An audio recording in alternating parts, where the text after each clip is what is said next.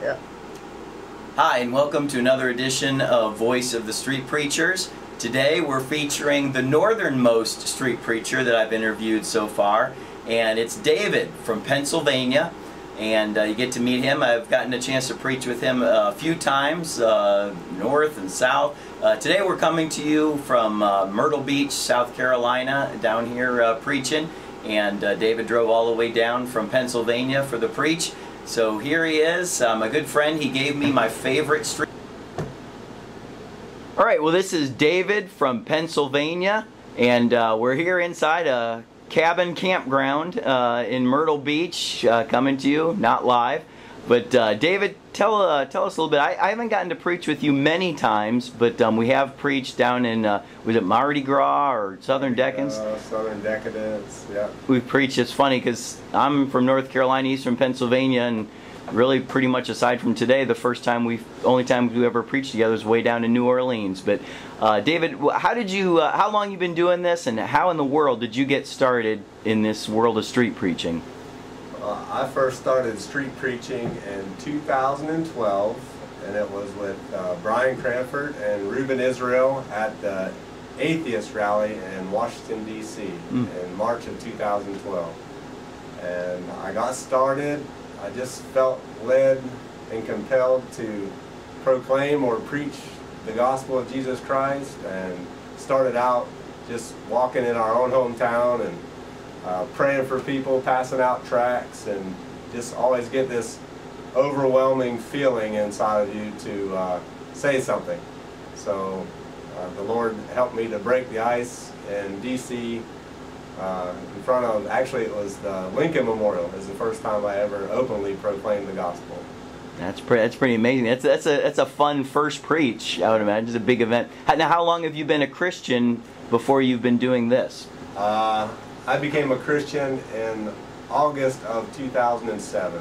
Wow. So I've been a Christian almost 11 years now, and in 2012, so it was roughly about 5 years into my Christian life that I began to proclaim the gospel publicly. So I'm not understanding what series of events led you into street preaching, though. I mean, you can't just. How did you come across these guys? I mean, it's a strange world. How did you get into this? I don't get it. Yeah, well, we'll give a lot of props to YouTube, to the, I don't know what you call it, social media or whatever, but people that were faithful to be videoing the work of God going on in the world, like Brian Cranford and Buddy Fisher. So you would come across videos at certain times, and it just stirred in your heart that this is what God was talking about when He said, "Go ye into all the world and preach the gospel." Now, when you became a Christian, is this what you had expected you'd be doing? You expected you'd be out there with thousands of atheists at the Lincoln Memorial shouting at them about hell, or what? No, sir. When I first became a Christian, I was wrapped up in churchianity, or like we like to call it, Christendom, and it just, where nothing's really spirit-led, it's all led by the flesh and man's tradition and religion. And I was reading the Word of God. I think that's something that a lot of people that come to become a street preacher, they're actually in their Bible, reading the Bible, and being convicted by the Holy Spirit that they need to, they become compelled to go and do something more than what the church is doing. So that's how I got overwhelmed by God's Spirit, and reading the Word of God, and convicted that we're supposed to do more than just fill pews. So I guess since you're a street preacher, you're out there in crowds shouting at people. I guess you probably just have a naturally very kind of boisterous, flamboyant, theatrical personality. Would that be a true statement? No, I don't think so. That's the one thing that I think that I knew it was of God, because I'm not in the flesh. I never was a confrontational person. I was always a yes man, just wanted to go along with, everything that was happening, and didn't, like a peacemaker maybe, so to speak, with the world. But so it's a totally different characteristic than what I had naturally. gifts. What does it feel like to you when you're out there? If that's like not your normal personality, how do you get into that mode? How do you get geared up? How do you do it if that's not kind of who you really are? Well, it's the compassion of Jesus that compels us to go. We have to overcome the flesh and follow the Spirit. And if the Spirit is telling us that we need to go do this, and no matter how my flesh feels, I need to obey God and what He wants me to do. Now, a lot of people think we're hate mongers out there shouting at them about hell. So, is that what motivates you? Your hatred? Is that what gets you out of your house and out into the street because you hate these people? Is that your motivation? First and foremost, it's our love for Christ and what He's done for us, and knowing that He loves those. It's His reward, and we need to go and call out to those that are called by God and pray that they come into the kingdom. So no, it's not motivated by hate. I hate the sin and I hate the world, but we love God's creation and the purpose and the plan that He has for them and all that He's done for them. So we're compelled by love and not this hatred that people seem to mark us with. Yeah, now we live geographically pretty far away, but what kind of events do you do up there in Pennsylvania? What cities do you preach in, and what kinds of events are you dealing with mostly?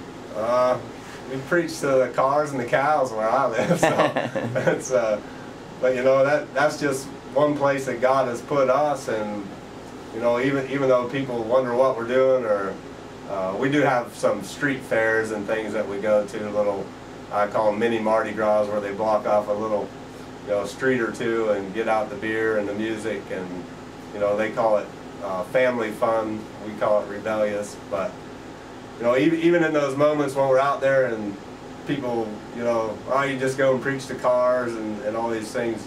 And cows. God's doing something. You get, the people come out of the alleyway smoking their cigarette. We have people that climb out of their apartment and sit on the roof behind a sign and listen to us. So God's working in all of it.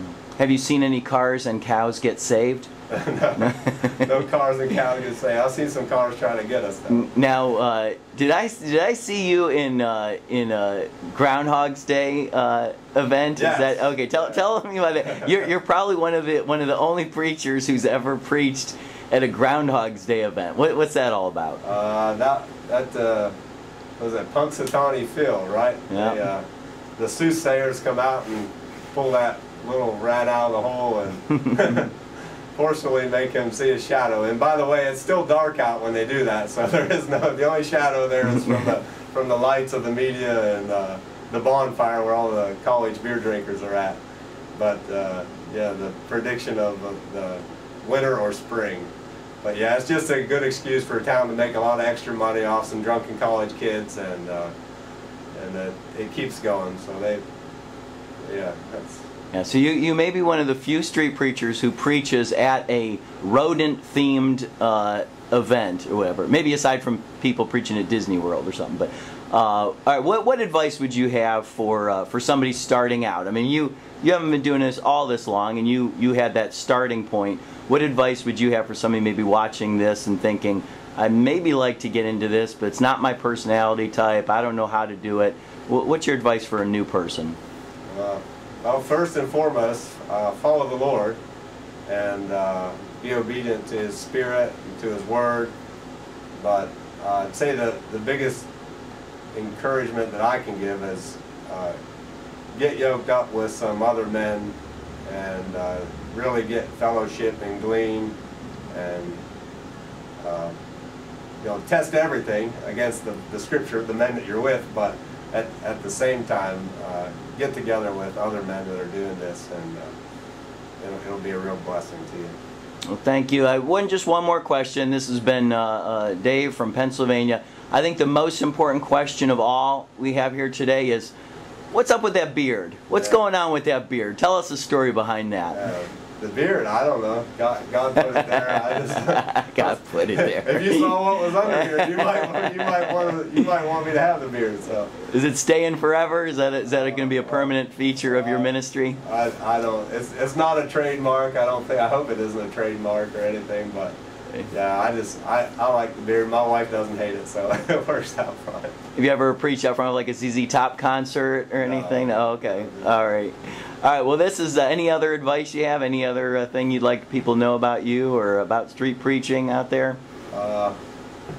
About me, I'm nothing, and I think as soon as we begin to think we're something, I just was reading the scriptures in Philippians when Paul was commending Timothy this week, and he said that all seek after their own, and none seek that which belongs to Christ. And I think of the church that hasn't come to Jesus yet, you know, the people that are being called, the reason that we're still around and we're preaching in the streets.